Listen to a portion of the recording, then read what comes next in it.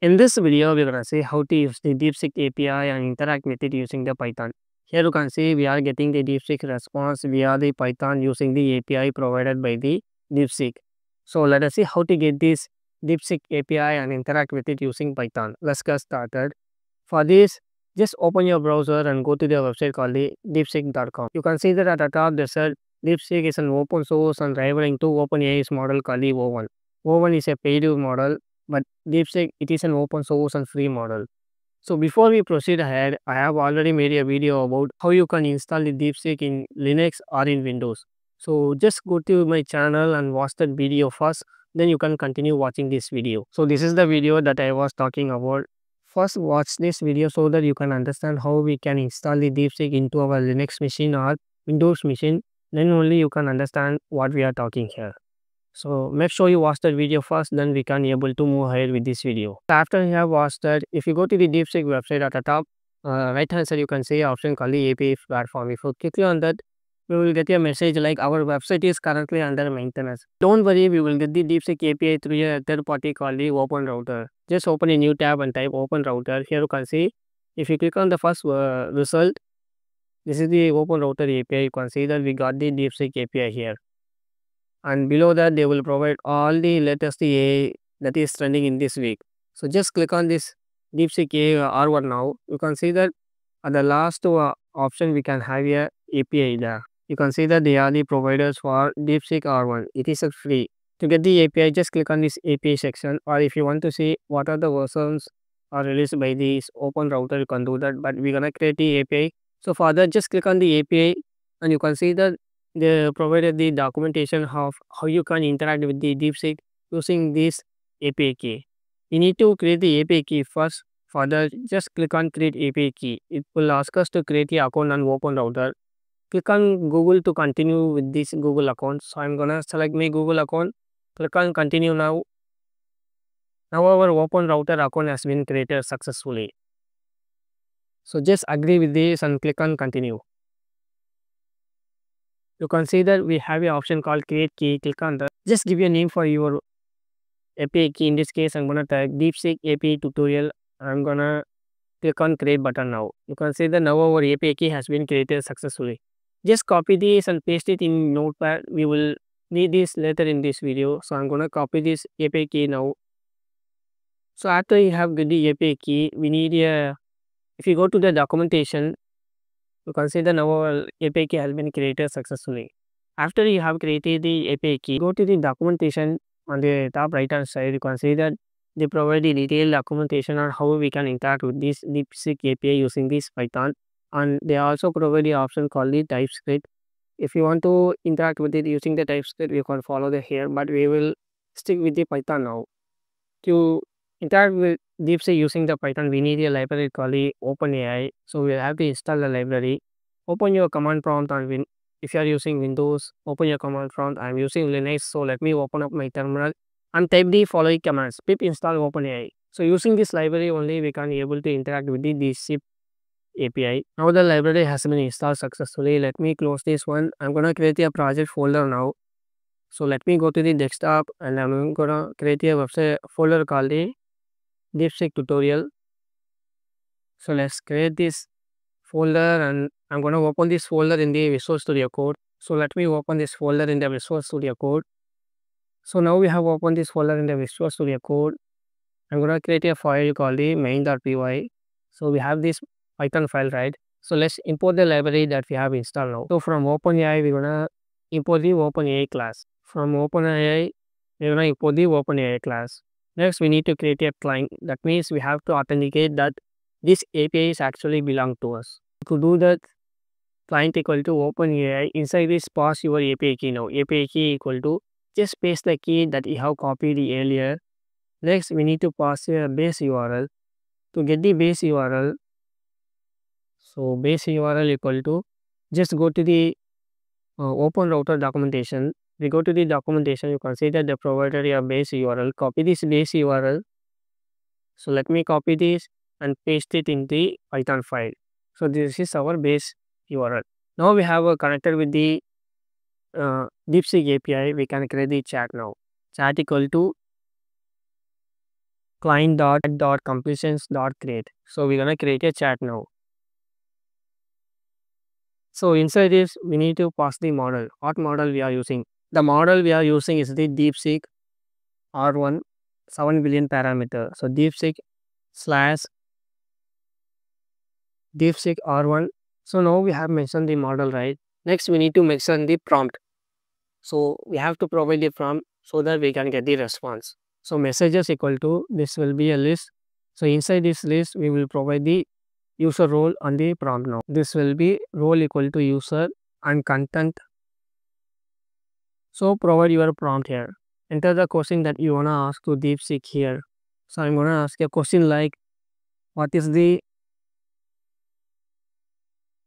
meaning of the essay? So this is the prompt I'm gonna ask to the DeepSeek. So let us see what response we will get from the DeepSeek. Finally, we can print the chat. So let me save this Python script and run the file now. So when you run this, you can see that we get a huge number of responses. Here you can see in this response, we got this output here also. This is a dictionary. So we'll have to extract this output only. So consider inside this content our response is located. So inside this choice key we have the message, and inside this message we have the content. So we will have to extract that. So chat dot choices, we're gonna select the first response, that is the 0th index, and inside the message you consider inside the message only we have the content. So we will have to select that. So choices of 0 dot message, and inside this message we have the content. So let's save this file and run this now. So this time we will get the response only. We don't get any keys. We only get the response now. So let me run this Python script again. So let me clear the screen and run this one more time. You can see that now we get the response only. We don't get any extra keys. So this is the response that we got for the question that we asked. What is the meaning of the essay? You can see that the acronym DSA can have different meanings depending on the context. So DSA can stand for data structure and algorithm. We can also stand for Digital Service Act, or it can be data school admission. So there are different acronyms available for the DSA. So this is the response that we get for the prompt. What is the meaning of DSA? So if you want to change this prompt, you can do that. Or if you want to take this prompt from the user, you can also do that by using a variable. Or if you want to build a chatbot using this DeepSeek API, you can use a while loop on this content, and you can keep on asking the question, and that DeepSeek will reply with the prompt that you gave to DeepSeek. So this is the one way of interact within the DeepSeek using the OpenAI library. Or another way is that you can directly get the response using the building libraries, that is the request one. You can see that using the open router directly. So further we'll have to install the request library. So the request is installed in most of the systems. If you don't have the request, just type pip install request. This will install the request library. So after you have installed the request library, so let me copy this code and let's open up a PS code and let's create a new Python script now. So let me create a new Python file. The file name will be direct.py.py. So let's paste the code that we have copied now. So we don't need these two lines. We can remove them safely and paste your API key now. So let me copy my API key and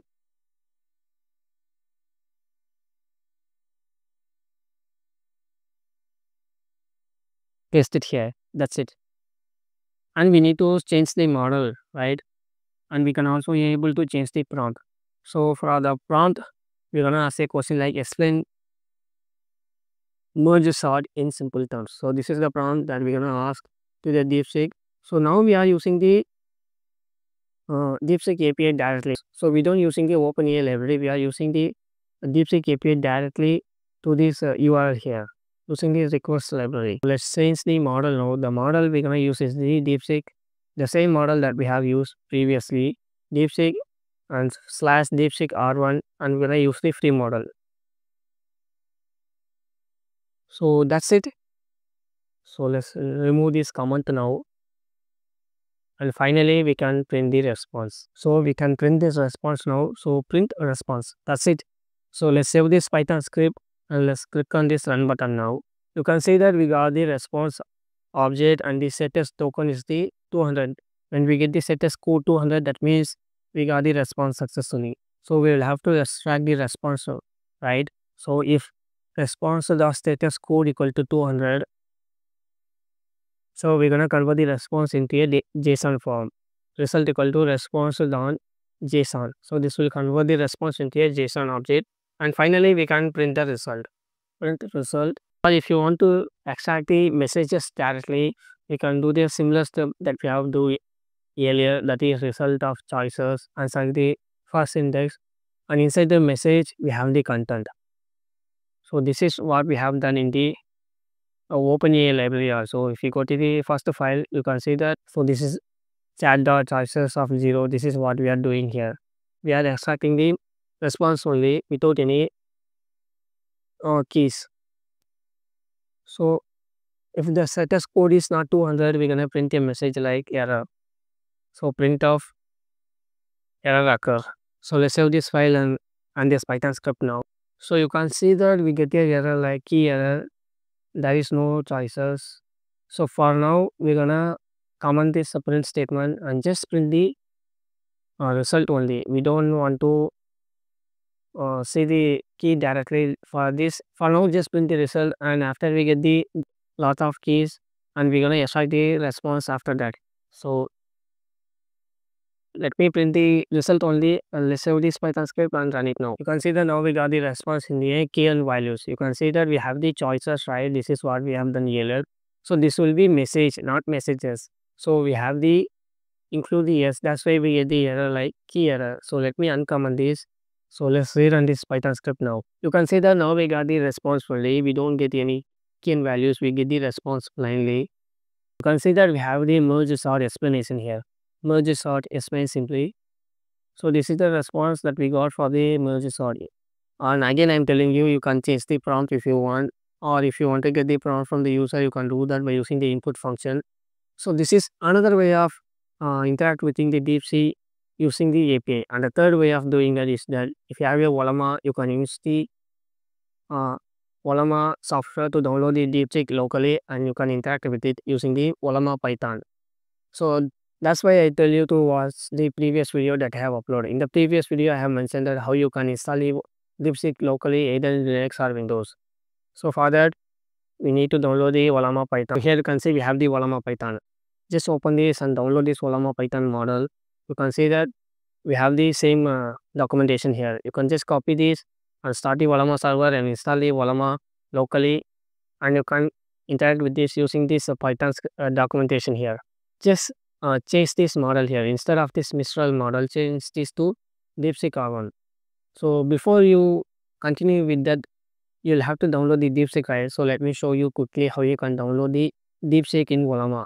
Just open up a new tab and type Volama download. So just select this and click on DeepSeek R1. Here you can see we have the DeepSeek models here. There are 6 different versions. Select your parameters and choose any one of them, and just copy this and open your terminal. You can see that I have already Volama installed. So let me show you Volama list. So let's start the Volama server now. Volama so now the Volama server has been started successfully. If you use the command Volama list, you can see that I have already installed the DeepSeek in this Volama. So I have installed the DeepSeek R1, that is the 7 billion parameter, and the size of this is the 4.7 GB. So make sure you download the Volama software and the DeepSeek model. Then you can create the Python script and paste the code that you can see in this documentation. So this is another way of interacting with the DeepSeek using the Python. So this is for this video, and I will continue in the next one.